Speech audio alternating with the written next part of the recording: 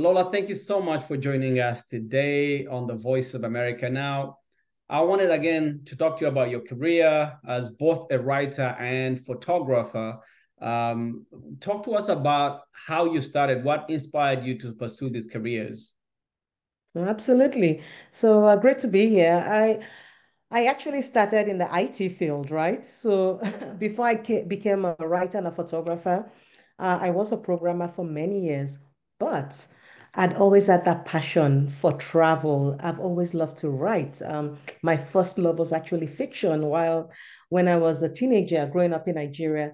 So I wanted to get back to that more creative side of Hmm. myself. And so it was in 2002 when I volunteered with an expedition race in Fiji. That was when I started getting a taste of what it was to be a travel writer because my job was to write about the expedition, write about the places we were visiting in Fiji, and send daily dispatches. And it was that moment, I remember it clear as day, that I knew that I wanted to be a travel writer. And then the photography kind of came Came on in on later. because yeah, that came on later. Yes. And they say that behind every programmer is a creative waiting to come out. So I guess you on your creative side. Now, Yes, as yes. both a writer and photographer, what would you say is the most effective medium of storytelling? Mm. I think it depends on the story you want to tell. Because sometimes, and that is why I feel grateful as a storyteller that I can choose whichever medium based on what I want to say. So sometimes we need the verbosity of words to describe a place so you can feel it. Sometimes just a photo looking into the eyes of someone is enough to tell the story. So it really depends on what story you're trying to tell. And then for me, anyway, is when I say, okay, maybe a photo essay might tell this stronger, or maybe just writing really descriptive, immersive words can Hmm. convey it better. So it really depends on what story you're trying to tell. The platform comes second. You were just telling me that you had a book launch yesterday for your new book, new novel, Everything is Not Enough. We were not going to Yes. talk in detail about it, but would you describe it as a sequel to your first novel, In Every Mirror She's Black? It's actually a follow-up, right? Because some of the same characters are in both books, but can actually be read as a standalone Mm. book. So it just continues the stories, the lives of the women from the first book, but it can actually be read as a standalone book. So that's why we call it a follow-up. Got you, got you. I figured a little bit that that might be along those lines. Now, you have a unique background. You were born in Nigeria. Where did you grow up in Nigeria? In Lagos. So In I grew up in Lagos. Lagos And now State. you right now Yes. you reside in Sweden. What would you say? Yes. How would you say your cultural background has influenced your work and perspective on travel and on writing? Absolutely. So I am Yoruba. That's my tribe. And Nigeria, we've got over 250 different tribes speaking over 500 plus languages and dialects. And so from a very early age, I was very sensitive to the nuances of culture because we have to live together. We have to acknowledge each other, respect each other, and make space for each other. And so that natural empathy for different cultures is what I carried into travel writing. And that's why I really love getting beneath culture, really understanding the nuances of why we're different and why we need to be different and what connects us, our similarities. And so moving to Sweden was just an extension of that, and why I've spent a lot of time really, truly getting beneath Swedish culture in my work as well. Mm. And I read that your work focuses a lot on sustainable travel. Why is that important to you, and how do you incorporate that in your photography and your writing too? Yes. So I always say sustainable travel, but more slow travel. And what I usually say is, it's all about the pace versus the duration, because how quickly you move through a place, uh, you can't, it takes time to develop relationships. It takes time to really fully appreciate. And so sometimes when I'm traveling through a place, I just pick a theme and say, you know what, I want to get this to know this place deeper based on its food culture. I don't have to see the big sites, but if I go deeper through one theme, that's a more sustainable way of travel. You appreciate the place more, you gain deeper expertise and insight More into immersion. that place based on exactly you immerse. And so for me, that's one thing, but also making sure that the local communities are fully involved in the decision-making process, in that whatever you do does not disturb values, tradition, does not Disrupt, I guess. disrespect Yeah, and disrupt and disrespect. exactly. Right, right. So that's super important. So you have to travel with purpose and intention, and Which that's what I we, do. I'm a big advocate for that. which we've seen a lot in this Instagram travel era, but we'll get to that a little Yes, later on. But yes. give us some tips. Give us some tips on how you select your destinations and experiences to feature in your work. Are there All right. any specific criteria that you use when choosing what to showcase? Yes. So there isn't really any set criteria. One, it depends on if I'm on assignment. So a publication already has the destination they want to cover. But personally, I am interested in tradition. I am interested in people that work with their hands, that are preserving tradition in a more modern way, because when you work with your hands, it forces you to slow down, to be intentional, to be in the moment, to not be distracted. And so that always pulls me in terms of the work. I love culture. I find different cultures super fascinating. So I always love experiencing culture through sub cultures, lifestyle, tradition, and slow gastronomy. So for me, those are the themes that really interest me. And then that is what steers the direction of the destination or the communities I spend time with. And I imagine that takes a lot of planning and preparation and research. So let's again about this changing landscape of travel, Yes. the ever evolving landscape of travel and technology. How do you stay relevant in your field, adapting to these changing technologies and industry? So I always say that people should not worry about staying relevant, but worry about the next evolution of themselves as a storyteller. So my work as a travel writer is not to always stay relevant. I am aware of trends. I use the technology to sharpen my voice, but I don't get swept up by trends or by technology in terms of trying to stay relevant. As a storyteller, what you can do is make sure that you're using the modern tools to make your voice stronger. And what you have to do is find your voice first and then worry about how that voice is evolving over time. And so when we think about Instagram tourism, where people just go to destinations and use them as backdrops, that could be the trend now, but I call it feels like cotton candy versus solid food, right? And so I am in the business of the solid food storytelling. Right. And that just builds organic longevity, Absolutely. because you are worried about how am I evolving and growing as a storyteller. And those who know the solid food will know where to find it. Exactly. Yes. So Yes. again, in this age of social media and Instagram tourism, like you called it, how do you balance the desire of capturing that beautiful image with the need to promote responsible and ethical travel practices? Mm-hmm. I mean, there is that balance. I think one of the things is making sure that local voices are involved in that storytelling, right?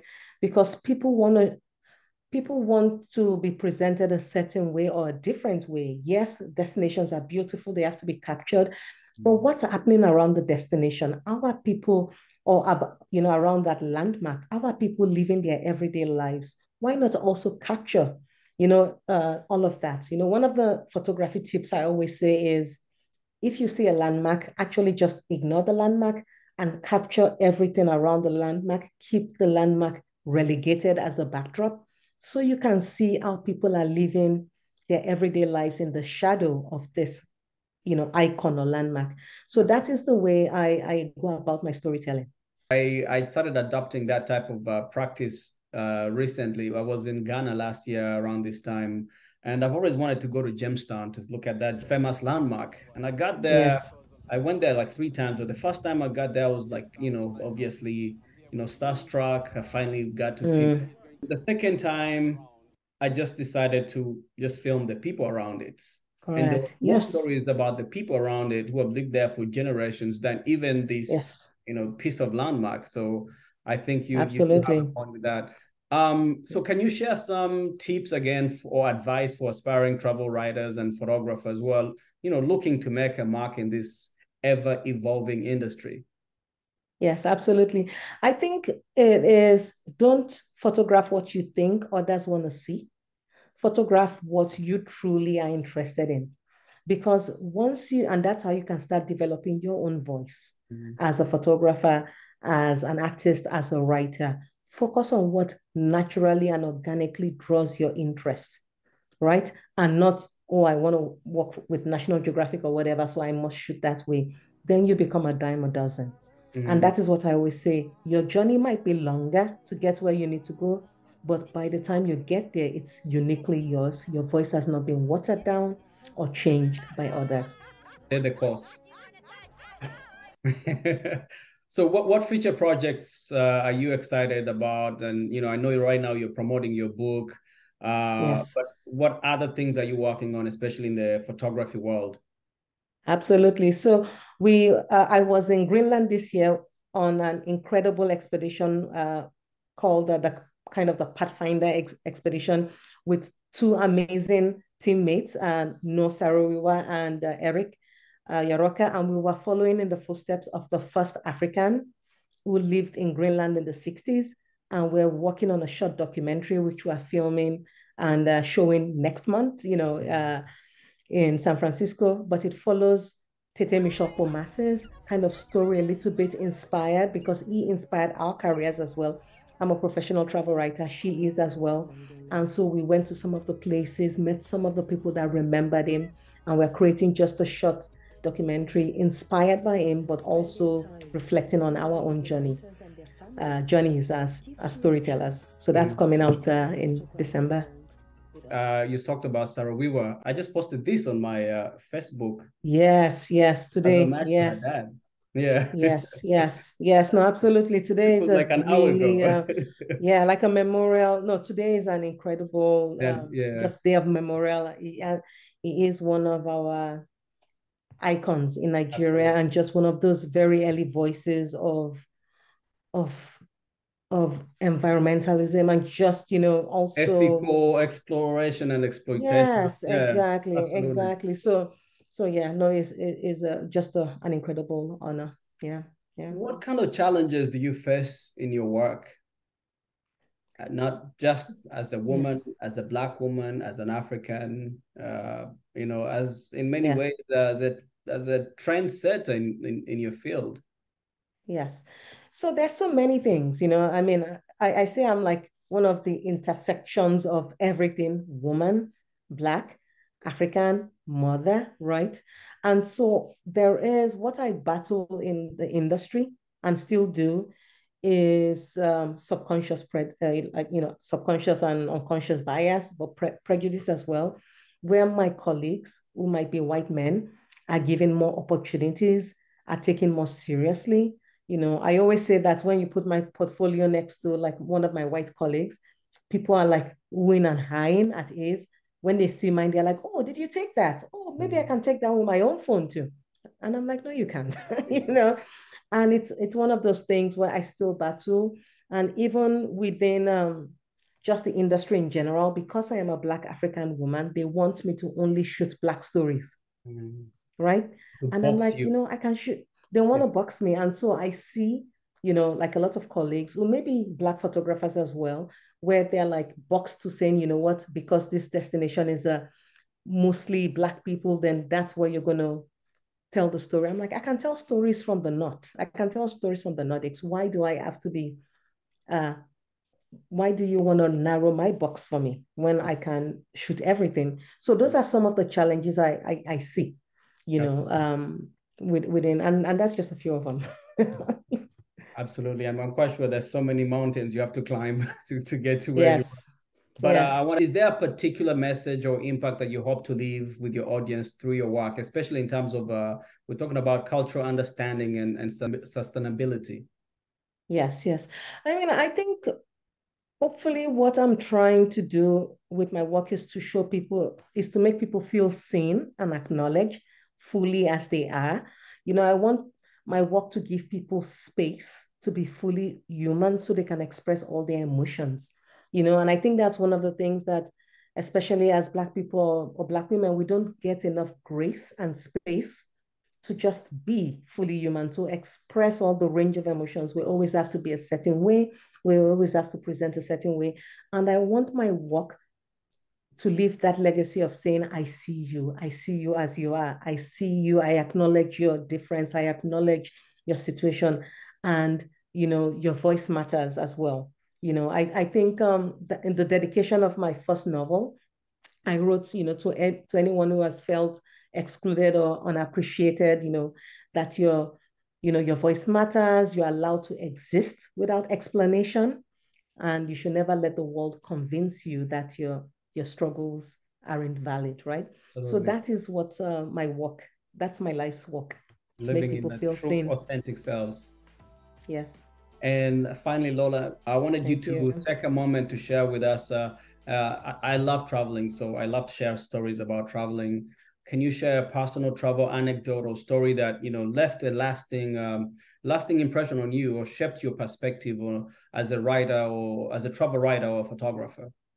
Yeah, no, absolutely. The one that comes to mind quickly was I was in a border village, the border of Uzbekistan and I think it was Tajikistan. There was a village called Ayat, and I saw an old man wearing a purple robe, and I wanted to photograph him. So I walk up to him with an interpreter.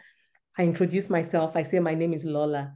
And he's like, is that your name? I said, yes. He's like, where are you from? I said, I'm from Nigeria. I'm Africa. He's like, what's your full name? What's your real name? I said, what do you mean? It's like, because I know Africans have longer names and your names have meaning. Mhm. And I told him my full name, Honora Lola Olua, which means God moves in mysterious ways. God's ways are wonderful. And he said, yes, that I wanted your full name because I know your name has meaning. And in that moment, I felt completely seen Absolutely. in this tiny village in Uzbekistan.